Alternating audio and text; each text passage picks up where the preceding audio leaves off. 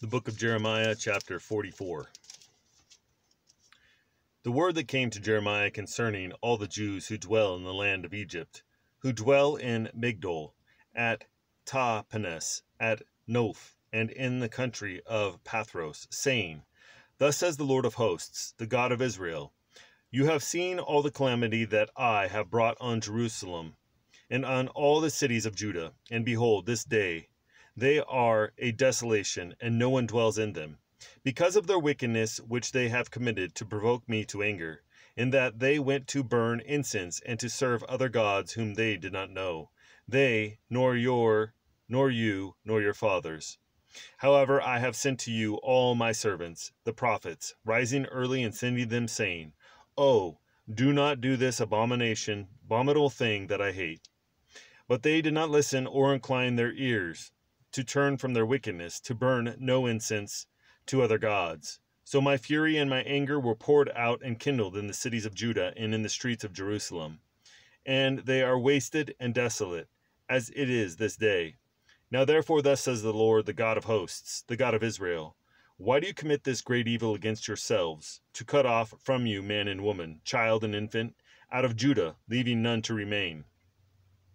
In that you provoke me to wrath with the works of your hands, burning incense to other gods in the land of Egypt, where you have gone to dwell, that you may cut yourselves off, and be a curse and a reproach among all the nations of the earth.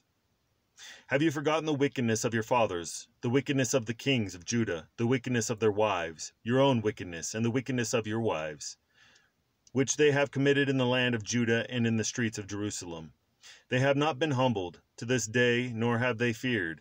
They have not walked in my law or in my statutes that I set before you and your fathers. Therefore thus says the Lord of hosts, the God of Israel, Behold, I will set my face against you for catastrophe, and for cutting off all Judah. And I will take the remnant of Judah who have set their faces to go into the land of Egypt to dwell there. And they shall all be consumed and fall in the land of Egypt. They shall be consumed by the sword and by famine. They shall die, from the least to the greatest, by the sword and by famine. And they shall be an oath, an astonishment, a curse, and a reproach. For I will punish those who dwell in the land of Egypt, as I have punished Jerusalem, by the sword, by famine, and by pestilence, so that none of the remnant of Judah who have gone into the land of Egypt to dwell there shall escape or survive, lest they return to the land of Judah, to which they desire to return and dwell, for none shall return except those who escape. Then all the men who knew that their wives had burnt incense to other gods, with all the women who stood by, a great multitude, and all the people who dwelt in the land of Egypt, in Pathros, answered Jeremiah, saying, As for the word that you have spoken to us in the name of the Lord, we will not listen to you. But we will certainly do whatever has gone out of our own mouth, to burn incense to the Queen of heaven, and pour out drink offerings to her, as we have done, we and our fathers, our kings and our princes, in the cities of Judah and in the streets of Jerusalem. For then we had plenty of food, were well off, and saw no trouble. But since we stopped burning incense to the Queen of heaven and pouring out drink offerings to her, we have lacked everything, and have been consumed by the sword and by famine. The woman also said, And when we burn incense to the Queen of heaven and pour out drink offerings to her, did we make cakes for her to worship her and pour out drink offerings to her without our husbands' permission? Then Jeremiah spoke to all the people, the men, the women, and all the people who had given him that answer, saying, The incense that you burn in the cities of Judah and in the streets of Jerusalem, you and your fathers, your kings and your princes, and the people of the land, did not the Lord remember them, and did not come into his mind. So the Lord could no longer bear it because of the evil of your doings, and because of the abominations which you committed.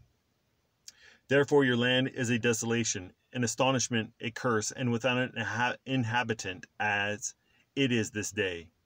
Because you have burned incense, and because you have sinned against the Lord, and have not obeyed the voice of the Lord, or walked in his law, in his statutes, or in his testimonies. Therefore this calamity has happened to you, as at this day. Moreover, Jeremiah said to all the people and to all the women, Hear the word of the Lord, all Judah, who are in the land of Egypt. Thus says the Lord of hosts, the God of Israel, saying, You and your wives have spoken with your mouths and fulfilled with your hands, saying, We will surely keep our vows that we have made, to burn incense to the Queen of Heaven, and pour out drink offerings to her. You will surely keep your vows and perform your vows. Therefore hear the word of the Lord, all Judah who dwell in the land of Egypt. Behold, I have sworn by my great name, says the Lord, that my name shall no more be named in the mouth of any man of Judah in all the land of Egypt, saying, The Lord God lives. Behold, I will watch over them for adversity and not for good. And all the men of Judah who are in the land of Egypt shall be consumed by the word and by the sword and by famine, until there is an end to them. Yet a small number who escape the sword shall return from the land of Egypt to the land of Judah, and all the remnant of Judah who have gone to the land of Egypt to dwell there shall know whose words will stand, mine or theirs. And this shall be a sign to you, says the Lord, that I will punish you in this place, that you may know that my words will surely stand against you for adversity. Thus says the Lord, Behold, I will give Pharaoh, Hophra, king of Egypt, into the hand of his enemies, and into the hand of those who seek his life, as I gave Zedekiah, king of Judah, into the hand of Nebuchadnezzar, king of Babylon, his enemy who sought his life. Selah.